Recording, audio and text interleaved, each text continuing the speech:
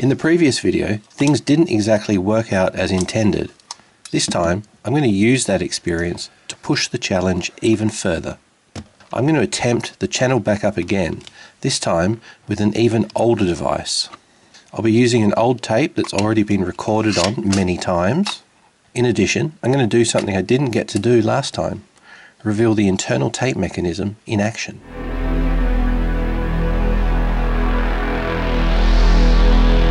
In 1989, Sony released their first Video Walkman, a handheld device that could play and record small videotapes. It had an inbuilt LCD screen for viewing on the go. It was mainly intended as a consumer item. By the late 1990s, these devices were also being used in semi-professional applications, such as alarm systems and even portable editing decks. The model I have here is the GV-D900, and this was released in 1998.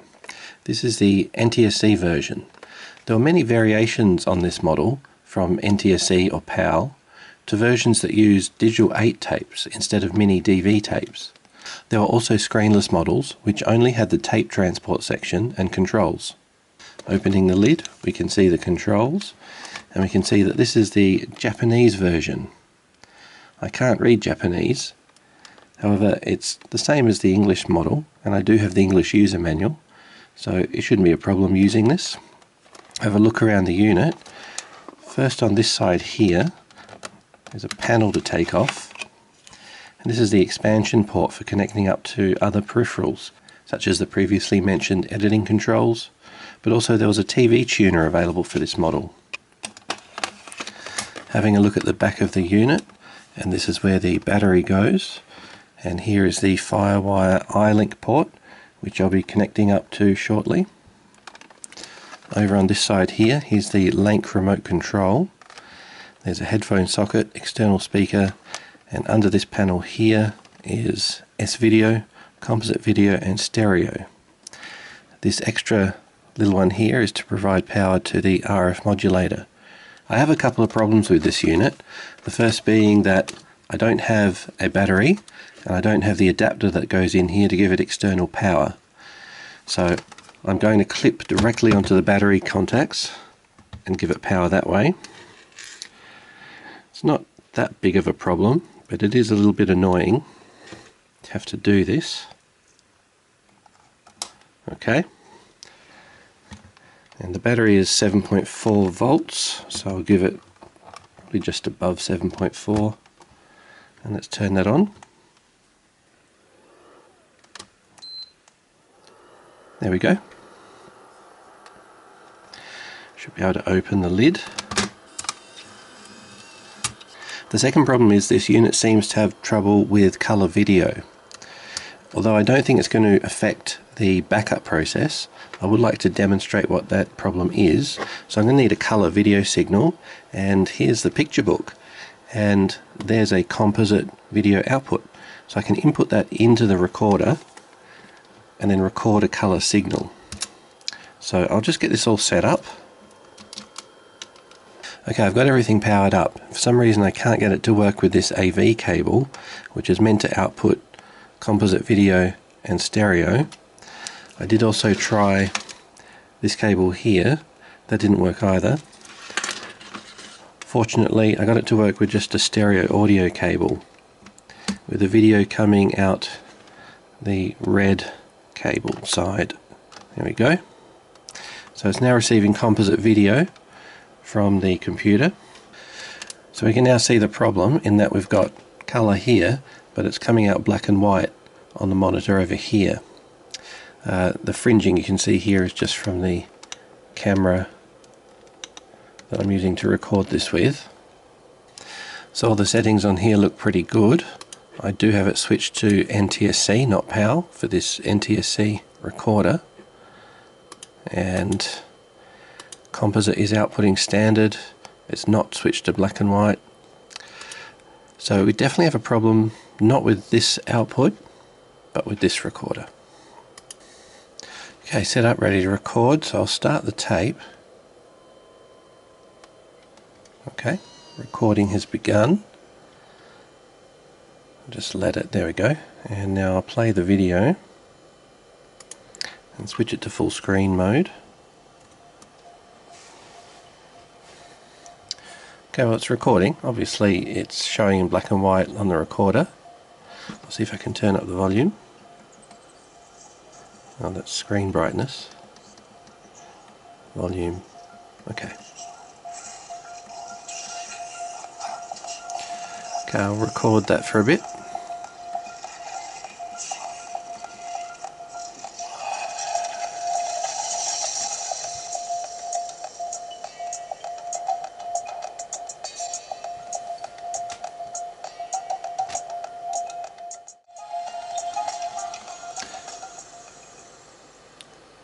Okay, so it's recorded now. I can stop that. Of course, if I play it back, it's going to be in black and white. I'm not expecting anything different yet. There we go. The recording's done. So I can get the computer out of the way for the moment.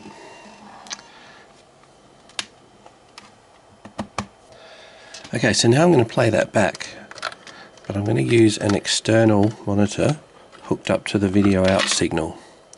Now my external composite monitor has stopped working, so I'm going to use this HDMI screen instead, and I'm going to have to convert the composite to HDMI using an adapter. It's all getting a bit convoluted, but sometimes this is what happens. Okay, now I need an RCA cable. Okay, we're going to go composite video in from the recorder, composite video out. The colours are a bit subdued on this screen, but it's definitely outputting a colour signal. So it has recorded in colour, and it's outputting colour through the composite output. So that means that the tape mechanism is recording everything in colour as it should, and outputting as it should. The problem is somewhere in this display. Another thing I've noticed is if I bring up some on-screen menus, such as that one there, we can see that's in yellow. So the display itself is actually able to display colour from the on-screen display. Okay, with knowing all that, I have every reason to believe that the backup should work on this recorder. The problem is just somewhere in the signal from the tape to the screen. I'll now hook up the Firewire cable, so just very carefully, trying not to bump that dodgy power connector. Get the Firewire connected up. Firewire into the computer as well.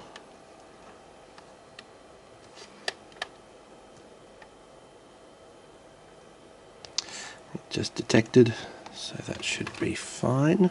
It's time to start the backup, so I'm going to attempt to back up all the videos on my channel again to a single 60-minute MiniDV cassette. So let's get that in and get started.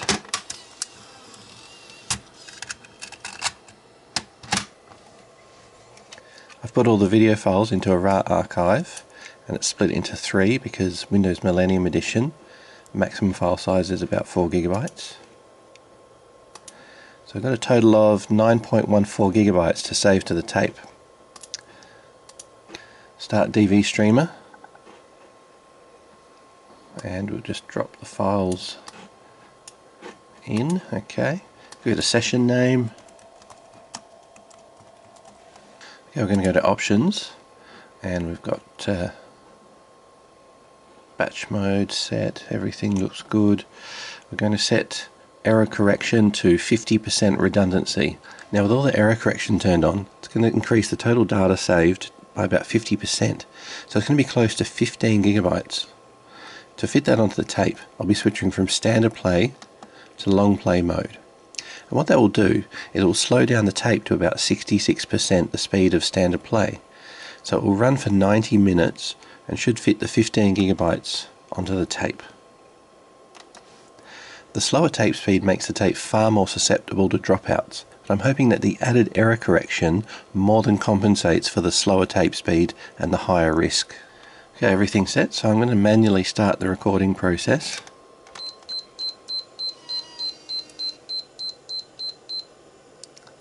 I don't know why it did that, but that's okay. It is recording.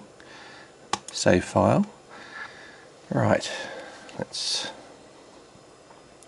okay, it started, looks good.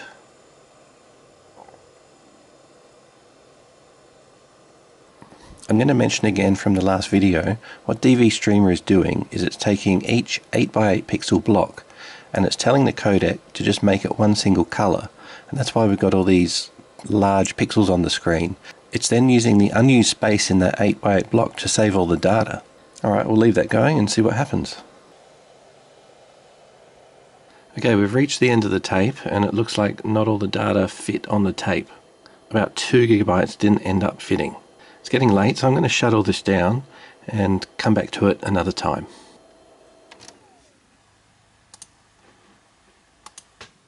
I'm going to take a break from the whole backup process. I'm going to take this apart and have a look inside.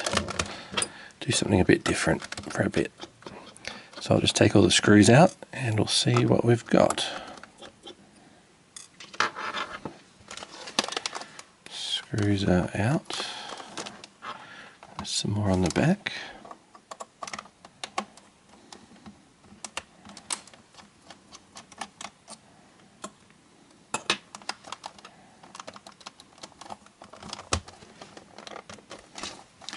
I guess I should take off the side panel.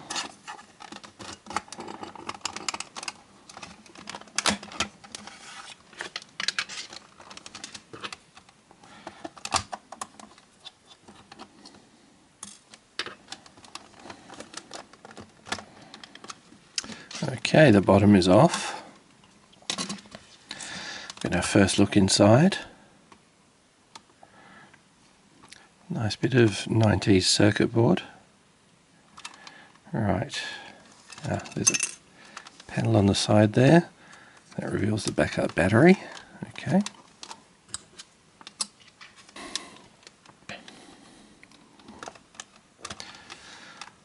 Fortunately, there is a service manual available, which is going to be quite helpful. This is a little bit of a maze. This is a little bit of a puzzle at times.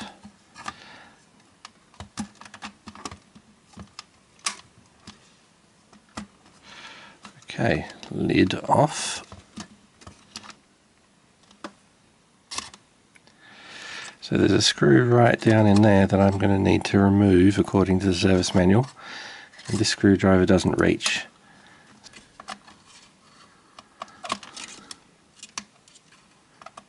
Yep, that one just reaches.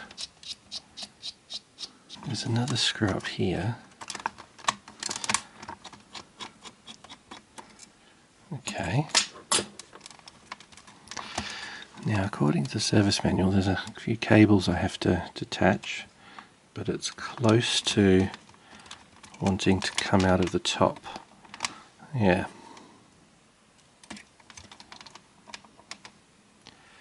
Okay, we'll have to detach that one.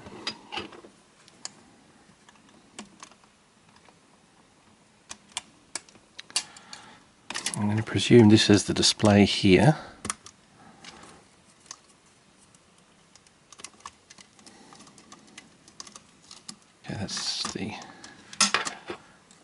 This is the back section.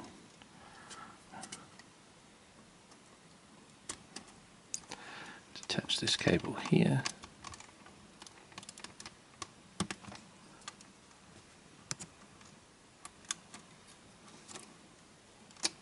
Now let's see if this will start to lift.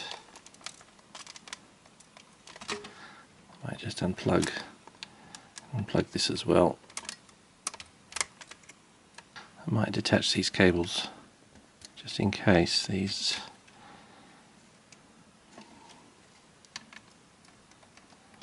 very gently. Okay, I'll unplug the battery connector for now.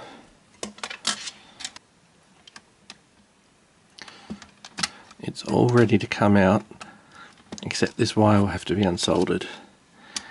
I wonder if this is an afterthought. I don't see why they would have added that to the design. Alright, now let's see what happens. Very, very carefully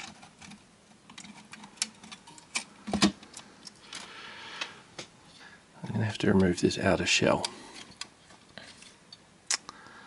And that's exactly what I'm going to do. Okay, that was actually pretty easy.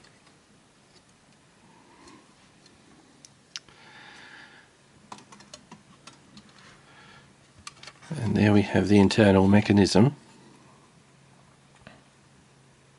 You can really see that the DV tape mechanism is quite small, and there's all this extra padding around so that models that took a video 8, or actually a high 8 or a digital 8, would have just had a different mechanism that would have fitted in the same overall shell. Now I'm going to power this up somehow, which I guess means I'll need controls and power. Controls up. Right, so I've got the controllers on the side connected up. Let's see what happens when we power up now. Okay.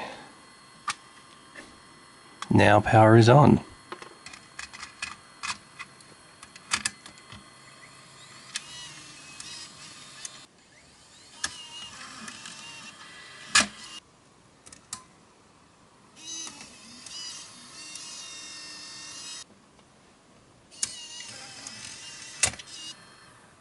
Okay.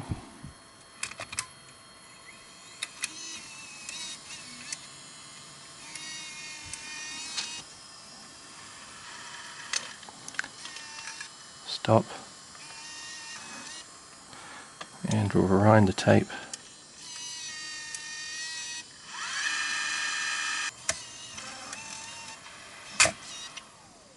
Well, that was fun, but now I've got to put everything back together. It's like having a party and then you've got to clean up the next day. And what's even worse is I tore one of the ribbon cables, and it's the cable over here which runs to the firewire port.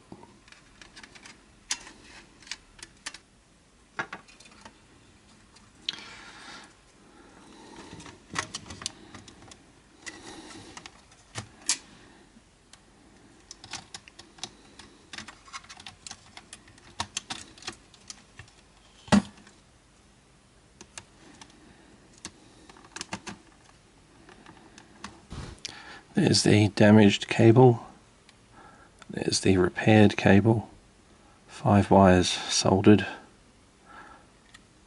See if I can get a close up. That should work.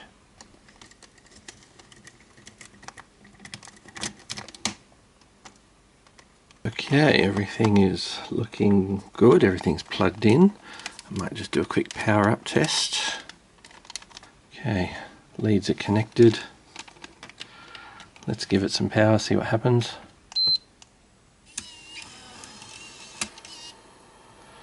Alright, well, that looks alright. Hey, why didn't you pop out? That seems to have clicked back into place. Okay, connected. Let's see what we've got this time.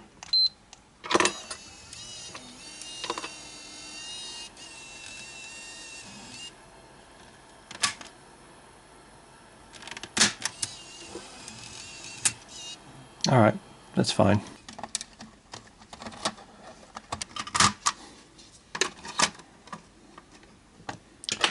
There we go.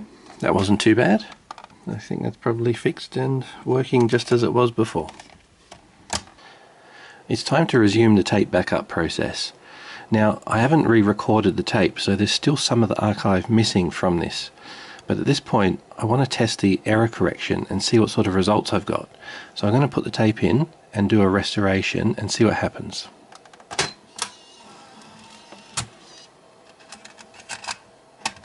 Okay, I've got the D partition formatted and ready for the backup data. Load up DV Streamer and let's go. So in, and there were some errors during recovery, but they were all corrected. Everything saved to the tape was recovered. I was able to fit about 7 hours of HD 1080p video to this MiniDV tape. That's all for now, and remember, make backups in different places and different spaces.